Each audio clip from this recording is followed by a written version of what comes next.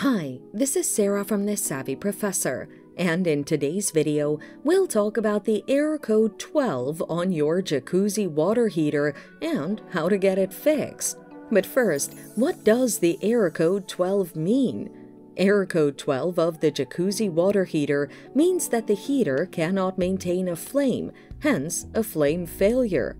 The following are some of the common causes of this error code: excess carbon buildup in the flame rod or low gas pressure. Now, let's look at the best solutions you can apply to fix the issue. Clean the flame rod. Disassemble the heater and remove the flame rod. Inspect the rod for any carbon buildup and clean the flame rod interior of all the carbon buildup. Reinstall the clean flame rod in its place. Turn the heater up and monitor if the code reappears. Fix the gas supply. Inspect the gas supply line to the heater and look out for any openings that may lead to leaks. Ensure that there are no obstructions inside the supply that may contribute to low gas pressure. Ensure that the gas supply is well connected to the heater. And that's it. Thanks for watching. Till next time.